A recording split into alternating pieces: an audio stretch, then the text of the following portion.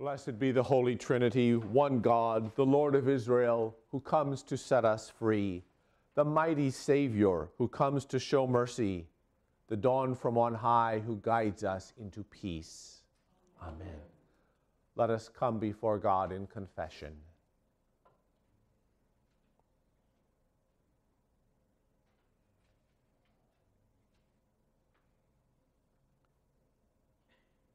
To you, O God, we lift up our souls. You know us through and through. We confess our sins to you. Remember not our sins. Remember us with your steadfast love. Show us your ways. Teach us your paths, and lead us in justice and truth. For the sake of your goodness in Jesus Christ, our Savior. Amen.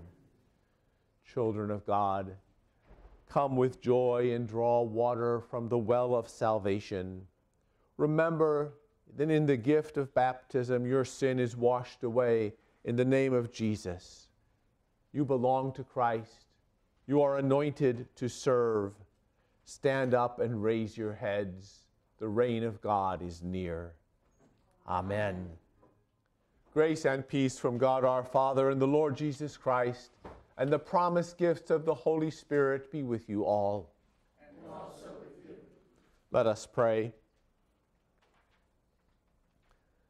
Stir up our hearts, Lord God, to prepare the way of your only Son. By his coming, give to all the people of the world knowledge of your salvation. Through Jesus Christ, our Savior and Lord, who lives and reigns with you and the Holy Spirit, one God, now and forever. Amen. A reading from Malachi.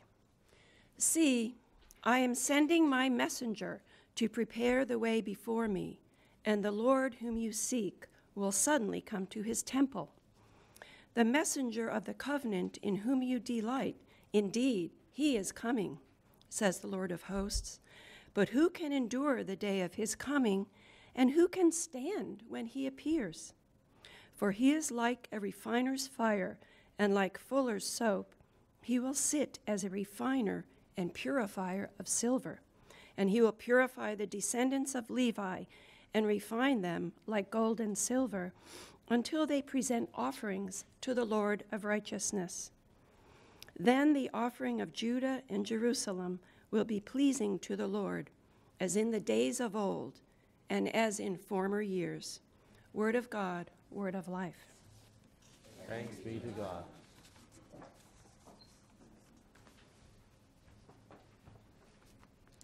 In this season of Advent, we pray for God's peace. Christ is our light and the source of our peace. We witness the hostility between nations and neighbors. Christ is our light and the source of our peace. We see a world full of fractured relationships and unforgiving hearts. Christ is our light and the source of our peace. We seek relief from our own inner turmoil and restlessness. Christ is our light and the source of our peace. This morning we light two candles, the candle of hope and the candle of peace. This candle reminds us that Christ came into our world to restore peace, and that only through trust in God's word and his promises can we find our own inner peace. We remember that Christ is the Prince of Peace, who taught us that through simple acts of love and forgiveness, peace is spread throughout the world. A reading from Philippians. I thank my God every time I remember you, constantly praying with joy in every one of my prayers for all of you, because of your sharing in the gospel from the first day until now. I am confident of this, that the one who began a good work among you will bring it to completion by the day of Jesus Christ. It is right for me to think this way about all of you, because you hold me in your heart, for all of you share in God's grace with me, both in my imprisonment and in the defense and confirmation of the gospel.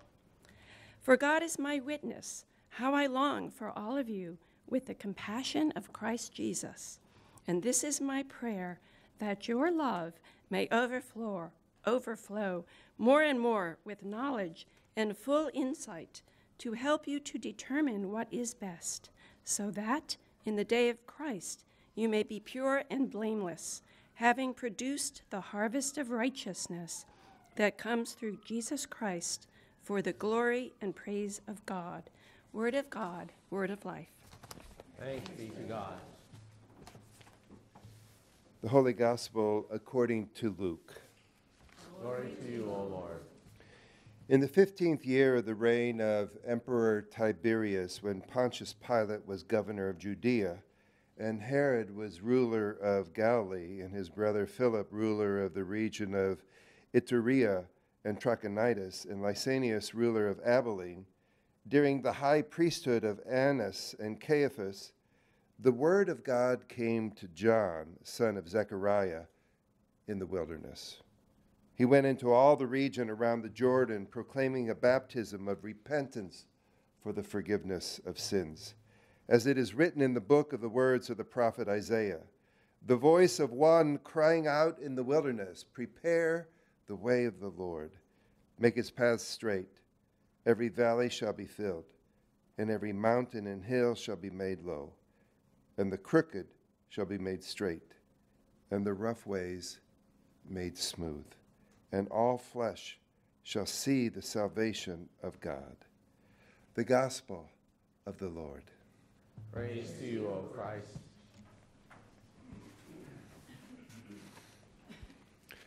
Grace and peace to you from our Lord and Savior, Jesus Christ. I'd like to reread part of the text message that Pat just read from Philippians. I thank my God every time I remember you, constantly praying with joy in every one of my prayers for all of you, because of your sharing in the gospel from the first day until now. I am confident of this, that the one who began a good work among you will bring it to completion by the day of Jesus Christ.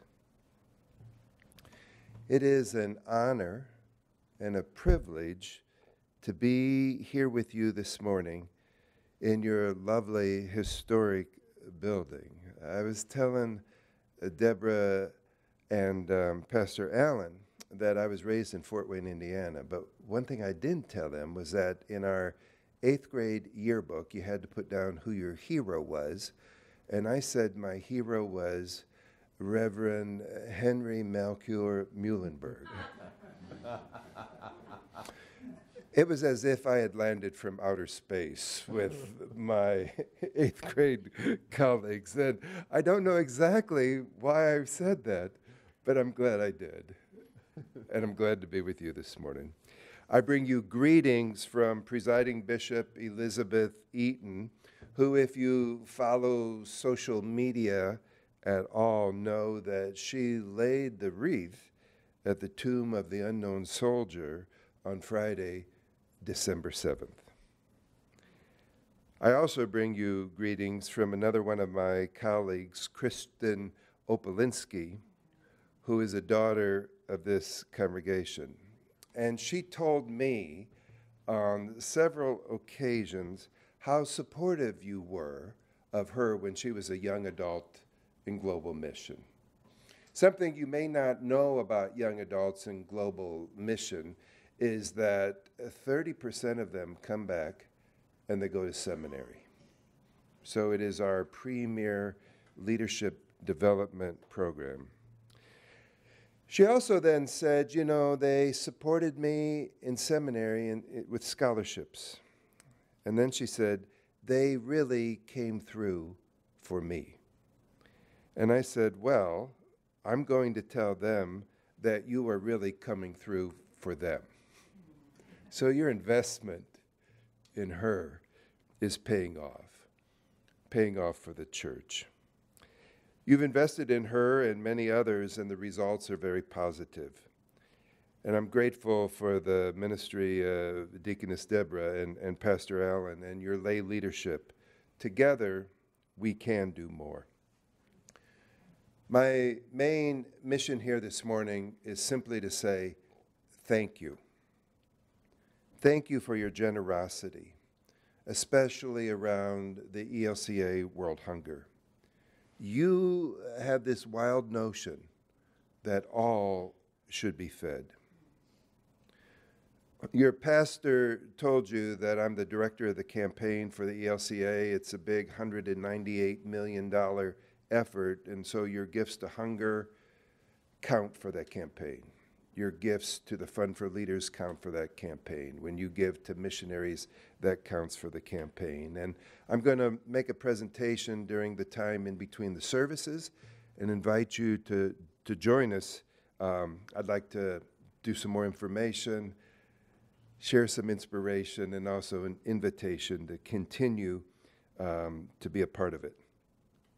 I'm glad to be working with Jody here this morning. It's just great, and I love to watch signing. Now, one of the things that Alan didn't tell you was that I am the world's leading expert on outdoor church signs. It's true. It's true. I even wrote a book on it. So if you Google me, you can find the book. And so I want to share 3 of my favorite signs with you. First sign had the morning sermon title and the evening sermon title. And the morning sermon title was Jesus Walks on the Water. And the evening sermon title was Searching for Jesus. Now, 2 appropriate messages, but when juxtaposed with each other, might be a little confusing. But you know, there's no confusion here this morning as we light the candles of hope and peace, because we know that Jesus brings hope. Jesus brings peace and calls us to be peacemakers and peacekeepers. My second favorite church sign also had a sermon title on it. They were having a sermon series, and the title of the sermon was, What is Hell? And then the sign changer added an invitation, come early and listen to the choir practice.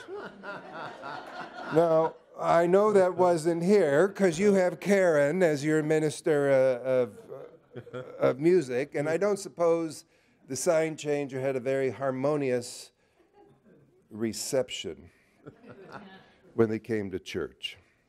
But my favorite church sign of all time was above a wonderful building, the doors of a wonderful building like this, and carved in marble were these words, the house of God, the gate of heaven.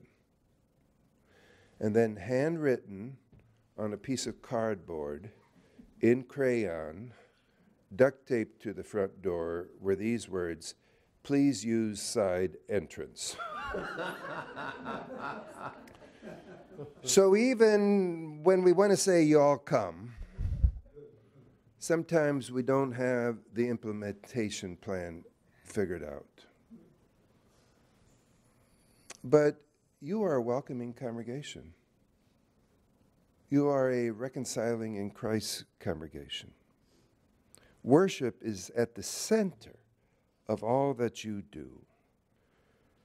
Your ministry goes outside these walls to the Burke's Women's Crisis Center, to Hope's Table, to St. John Food Pantry, to Mary's Shelter, just to name a few of the many things that you do to connect and share the love of Jesus in your community. Our lessons today and also our time of year give us a mashup of John the Baptist, the Grinch Who Stole Christmas, and St. Nicholas. It's quite an unholy trinity if you think about it. John the Baptist, the Grinch, St. Nicholas. Now, John the Baptist was quite the advanced man. He proclaimed a reversal of fortune. He often called his congregation a brood of vipers, a bunch of snakes. And that's the first thing they tell you in sermon writing class not to do. He was a prophet. He was a proclaimer. He proclaimed the way of the Lord. If John the Baptist was alive today, he'd be on talk radio or cable TV. He'd have lots of followers, and many people would like parts of his message. His message was very basic, simple, you might even say. Repent and get baptized. In other words, turn your life around. His message was basic. Get ready for the coming of the Lord. He took on King Herod, and he ended up losing his head. His mission was to point to Jesus as the Messiah, the Anointed One, the Holy Lamb of God, who takes away the sin of the world. If you go to any major art museum in the world, you'll see a picture of John the Baptist standing there and then pointing to the Lamb, to the Holy Lamb of God. His ministry was foretold way back in the book of Malachi. See, I'm sending my messenger to prepare the way before me, and the Lord whom you seek will suddenly come to his temple. The messenger of the covenant in whom you delight, indeed he is coming, says the Lord of hosts. Now there's a new version of the movie The Grinch Who Stole Christmas. And I'm going to give you a spoiler alert. You know, the Grinch tries to steal Christmas, and then he has an epiphany of sorts. And Dr. Seuss, who I think is a really good theologian, has the Grinch thinking and saying these words. And the Grinch, with his Grinch feet ice cold in the snow, stood puzzling and puzzling. How could it be so? It came without ribbons. It came without tags. It came without packages, boxes, and bags. And he puzzled till his puzzler was sore. And then the Grinch thought of something he hadn't before. What if Christmas, he thought, doesn't come from a store? What if Christmas means a little bit more? 3 Sundays ago, I was with some siblings of yours, the members at Ascension Lutheran Church in Thousand Oaks, California. As you know, about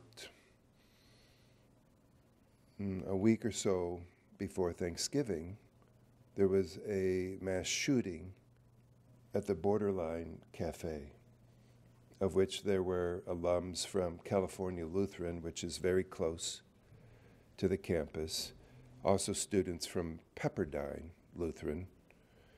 And so that happened. And then the day after that happened, the wildfires came. Just about everybody in this congregation at Ascension, Thousand Oaks, California, got evacuated. Or one of their loved ones was evacuated.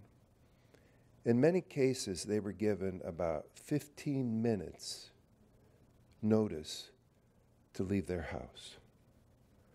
And I heard story upon story of what people took in their car with them. Right? I mean, a real moment of decision making, of discernment. What's important? What do we want to keep? What can the fires consume? I shared with them, and this is a congregation, like your congregation, that does so much to help other people, that all the congregations in the ELCA were praying for them. The Grinch was a taker. St. Nicholas, whose day was on Thursday, was a giver. He helped out people who had no help, no hope, and who without some divine intervention would have had a life that was very lonely and cold and dismal. And like Jesus, he reached out to people and gave them a hand up. You know, as well as I do, that life at times can turn our hearts into being Grinch-like. Sometimes we think there simply isn't enough. And yet, because of Jesus, we know that he came to have life, that we might have life, and have that life abundantly. You, as a congregation, believe that there is more than enough. You believe that Advent is really about getting one's soul in shape for the coming of the Lord. It's important to get the lights up, to send the cards, to buy gifts. But what is paramount, what is most important, is preparing the way of the Lord right here, right now, in this holy space and place. The gospel lesson, you heard how Luke was so specific in setting that in its historical context. This saving message of Jesus Christ, the bread of life, is coming into our world right now, in these days, in so many and various ways. I want to close by telling you a little story. In my second parish in Wichita, Kansas, it was an old Swedish parish. I was a young pastor back in those days. I knew everything. And if you didn't know I knew everything, all you had to do was ask me, and I would tell you that I knew everything. And in this beautiful church, they had never, ever used real bread before for communion. And I'm a bread baker, so I wanted them to taste and see that the Lord was good and have this real bread experience. They had also never, ever done continuous communion before, you know, where you come down the center aisle and go back by the sides and all of that. So I think probably on my second or third Sunday there, we were going to use real bread and have continuous communion. We had to dress the ushers up in like orange vests with flares, you know, to direct people. And we had to print almost footprints on the floor because the altar guild was concerned how they might get back to their pews and all this. This is way too much change, you know, for these good people at Emmanuel Lutheran Church, Kansas City. And there I was in the center aisle breaking off big pieces of bread and putting it in people's hands, you know, and this one petite woman came up. I learned later her name was Lillian, and I broke off this big piece of bread, put it in her hand. I said, "The body of Christ given for you." And she looked at it, and she looked up at me, and she broke off a piece of it and tried to give some of it back to me and said, "It's too much for me." And our eyes locked. And I said, "It's too much for all of us." And in that moment, there was a great deal of peace and hope. Well, over the years, Lillian really came to grow in her appreciation of the Eucharist, of Holy Communion. And I left that congregation after 5 years to serve another congregation in St. Louis. And in Lillian's later years, I was told that even though she had early onset of Alzheimer's, that when the pastors came to give her communion, And often the conversation was all over the landscape.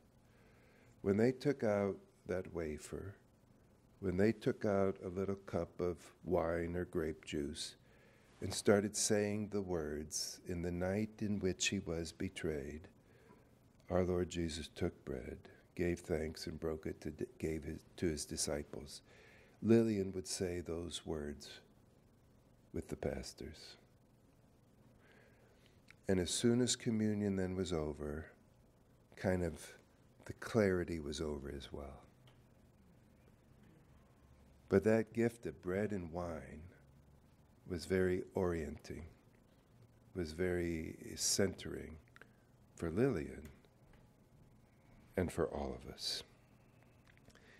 It is too much for all of us. May God be with you as you count down these days to the great celebration of the birth of our Lord Jesus Christ. Amen. Prepare your church to share the good news, life-giving God. Put your word within us and dwell among us. Send us out to proclaim the mercy and salvation that abides in you. Bless this congregation and the partnership in the gospel we share with the ELCA. Give strength and joy to worship leaders, musicians, and all among us who help prepare the way for the coming of Christ. Lord, in your mercy, Hear our prayer. protect your congregation, life-giving God. Sustain the mountains and hills. Restore the rivers. Bring recovery to areas ravaged by fire, flood, storm, earthquake, and accidents. Move us to care for your creation in all its forms and richness. Purify the hearts of people throughout the world. Mold us into peacemakers. Remove the hatred and fear that live within us and among us. Raise up leaders rooted in your love and fed by your word. Lord, in your mercy, Hear our prayer. comfort all who hurt, life-giving God. Wrap them in your tender care. We pray for Charlie, Dick, Carl and Betty, Nancy, Ed, and Jacob. We mourn with the families of Esther Williamson and Lucy Ruxius. We remember with thanksgiving the generations who have shown us your faithfulness. And we pray for our members, Anne, Dick, and Barbara, Matt, Wayne, and Elsa, and Ashley, Brian, and Lennox, that you would strengthen them in faith and increase their joy. Lord, in your mercy, Hear our prayer. Confident that the Holy Spirit intercedes for us, we bring to you these prayers and those unspoken in the name of Christ, our Savior and Lord. Amen.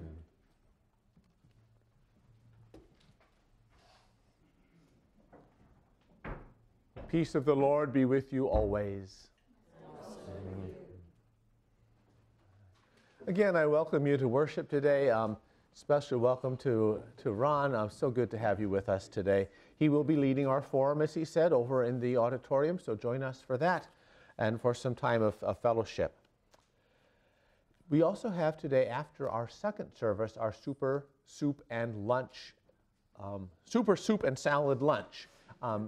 You are welcome to come back for that. We would love to have you here. That'll be in the Hints Room after the 11 o'clock service. Giving opportunities abound this time of year. Let me just highlight the angel tree is up with ornaments for both Cafe Esperanza, which is the pay-as-you-can cafe that Hope Lutheran is beginning in cooperation with the Reading Lutheran Parish here in Reading. Also, there are ornaments for 10th and Penn for art supplies and clothing for the students at our elementary school that we support. Today is the last day to make dedications for poinsettias and World Hunger gifts for Christmas. You may make your gifts as long as you want. You can make them next year if you'd like. But if you want the dedications included in the Christmas Eve bulletin, please get them in today. There are additional forms for that in the back of the church and also up in the narthex.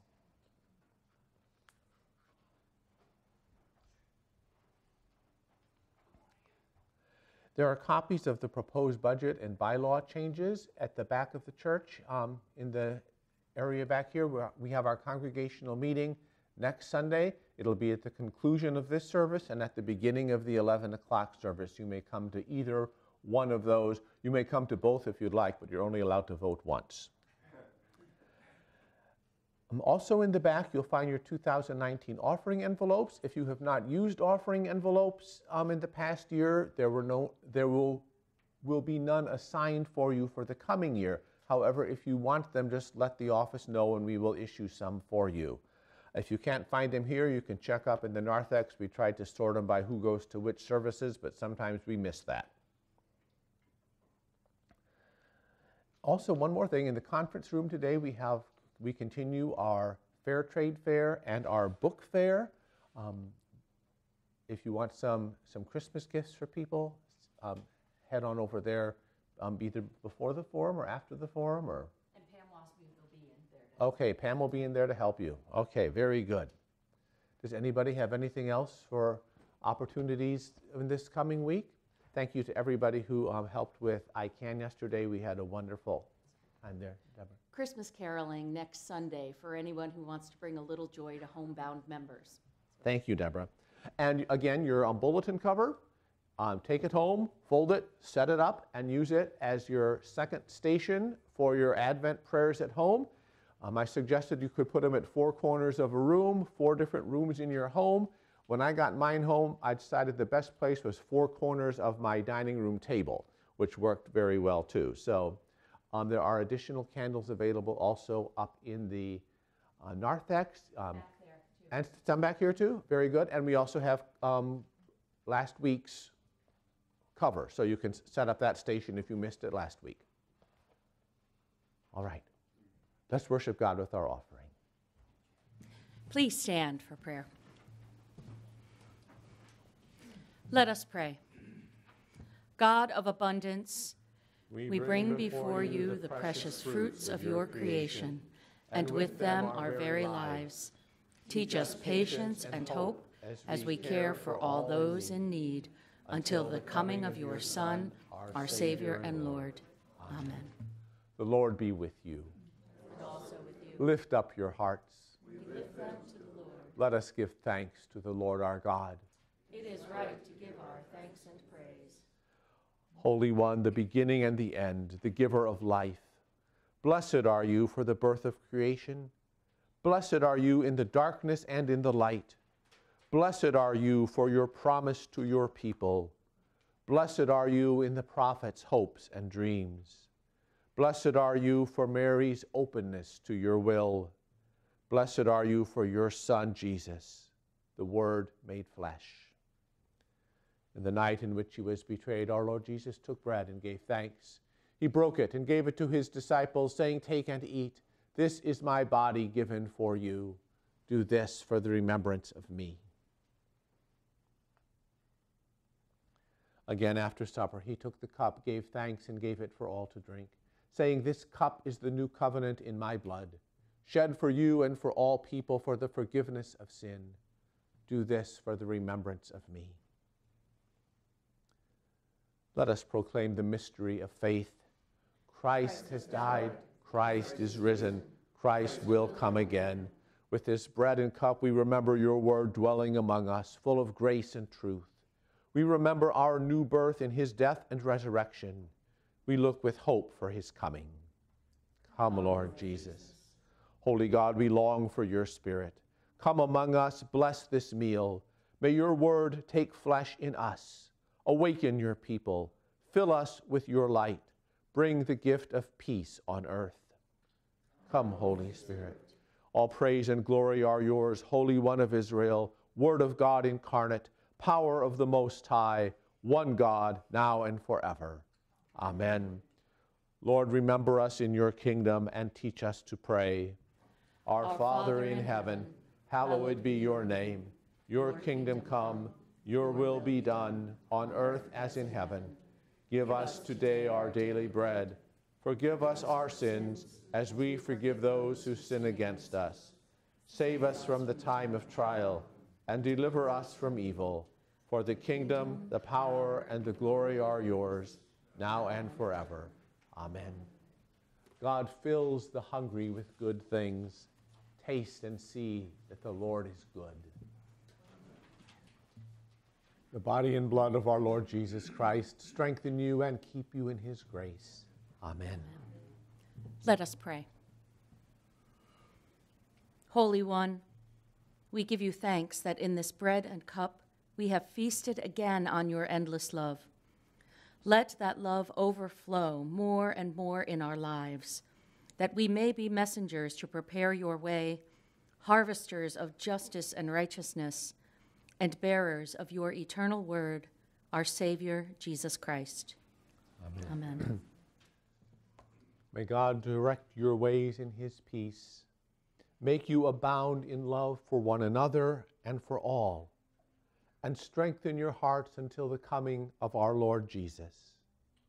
Almighty God, Father, Son, and Holy Spirit, bless you now and forever. Amen.